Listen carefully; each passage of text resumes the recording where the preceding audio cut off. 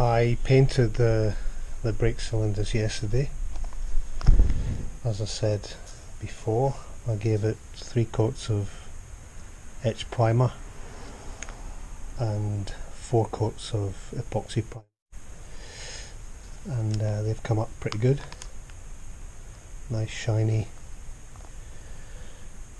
thick coat of paint, so that should give them some protection.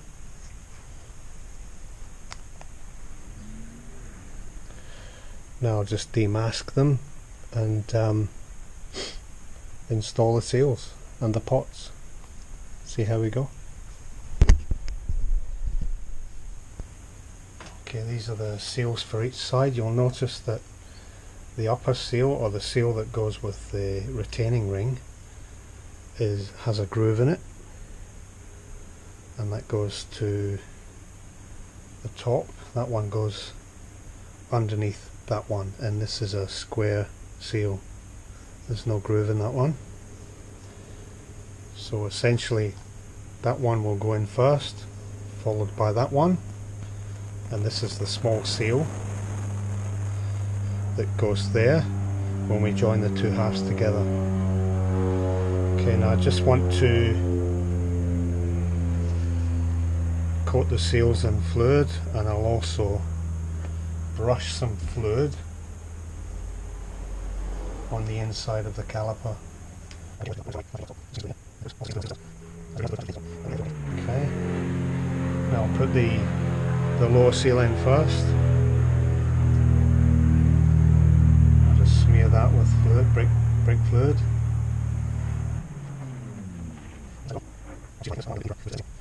So this is a little bit tricky. You just push it in, go around, push it in,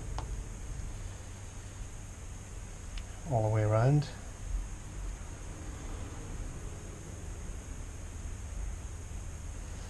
The last bit's the hardest bit to get in, but it will just snap in. All done, just like that. Now I want to clean my fingers.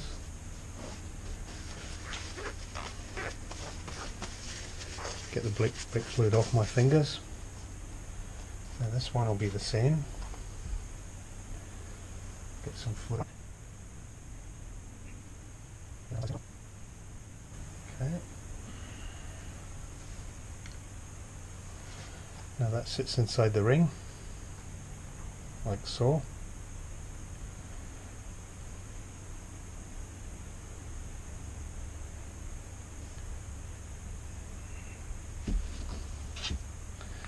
And this will just push in into the groove like flush. Job done.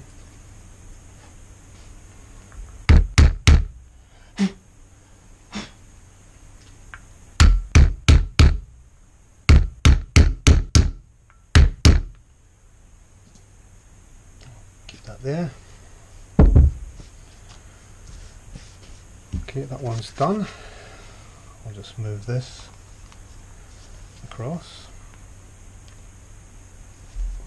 We'll attempt the second one. Again, it takes a few days for this paint to really harden.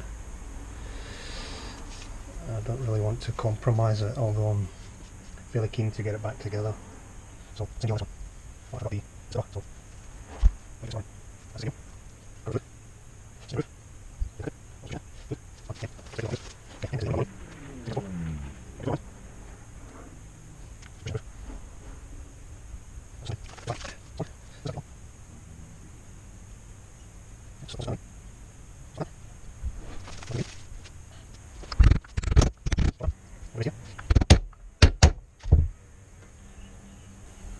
all good.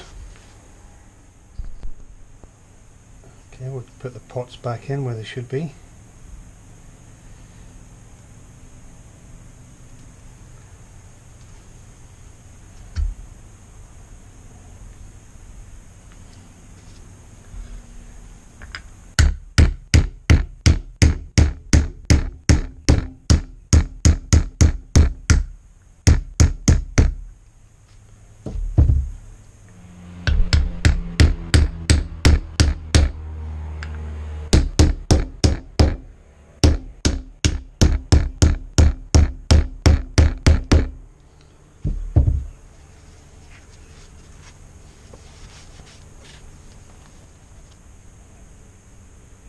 Okay,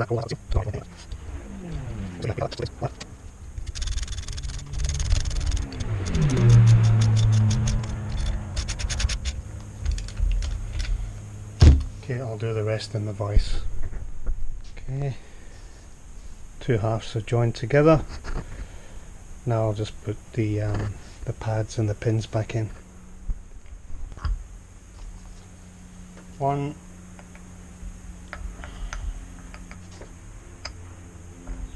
2,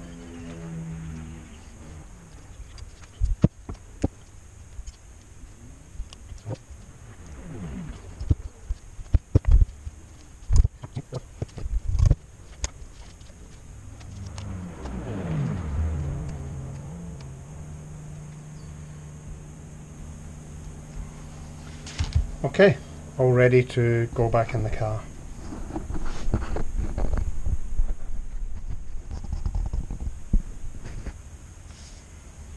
Okay, I've connected the brake hose to the caliper. Now I'll put the caliper on the brake disc. This is the lock tab for the bolts. Some people don't use that, but it came with the kit, so I may as well use it.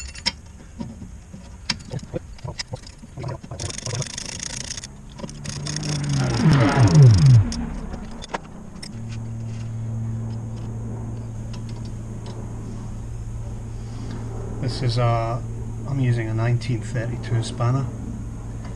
Seems to fit.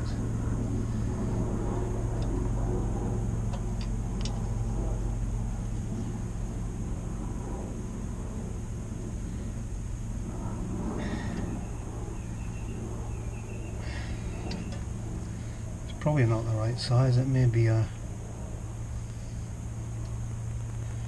close, but I suspect it might be a different size, but this is 1932.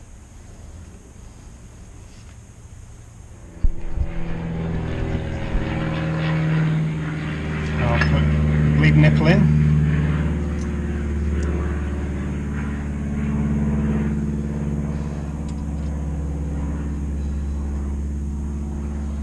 And I'll do that one up with a 7/16. Once I've torqued these up, I'll go through the bleeding process with the Gunson Easy Bleed system. I'll show you the setup of it and how I use it. This is what you get in the box. A reservoir. You can fill that with fluid or not. You don't need to fill it with fluid. You can still use this bottle empty to pressurize the master cylinder. It comes with various caps, various different size caps. This one fits the MG, and the other end fits onto your spare wheel, which is just down here, and I'll show you that in a minute. So that's basic system. All you're doing is pressurizing the cylinder, enabling you to bleed the brakes by yourself. There's other systems available. This is the one I like, and I like to use it. The only thing is you have to, excuse the aeroplane noise, you cannot go above 20 psi in your spare tire. Okay, I'm ready to start bleeding the front brakes. No need to do the rear brakes because I did that when I refurbished the master cylinder, so that's already been done on a previous episode. So this is the Easy Blade system connected to the master. There's a reservoir full of fluid, and I'll connect this end to a spare wheel I've kept specifically for this process. This will connect here and we can start bleeding.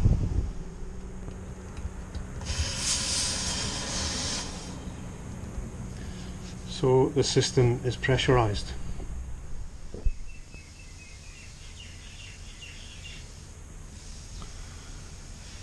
Most backyard mechanics like myself know how to bleed hydraulic brakes, but for those that don't, there's a process to be followed. Basically, you need to bleed the wheel cylinder which is furthest away from the master cylinder and progressively work your way to the closest wheel cylinder. In the case of my MGB, the master cylinder is mounted on the driver's side of my right hand side drive car. You can then see on the diagram the bleeding sequence is rear left, rear right, front left, and lastly front right, which I've marked 1 to 4. So this would be the first wheel to bleed, the second, the third, and the last wheel, which of course is the closest to the cylinder. So I undo the nipple. System's already pressurized. Undo the nipple. Take the clamp off the brake hose. Hopefully it will bleed a few times because obviously the cylinders are in their fully closed position. I'll let it bleed a bit, I'll lock it off, and then I'll pump the brake again to move the discs. The discs are not quite in position yet.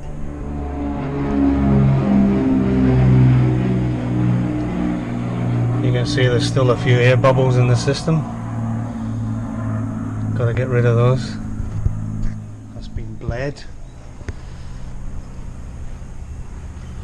And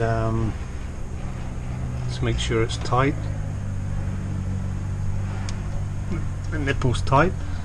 Size is 7/16 for the fronts, and I think the rear nipple is a 1/4 inch from memory. It's the brake caliper back in place.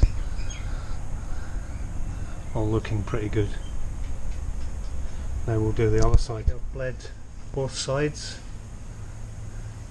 This extra tube here is for the rear brakes because the brake nipple or the bleed nipple is a different size. So that's it done. Both sides done. Now I've just got to go and check that I do have a solid brake.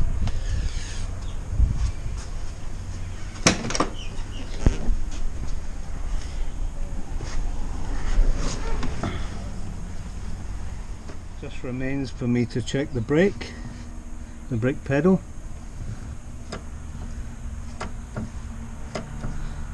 And I do have a solid brake, so the job's done.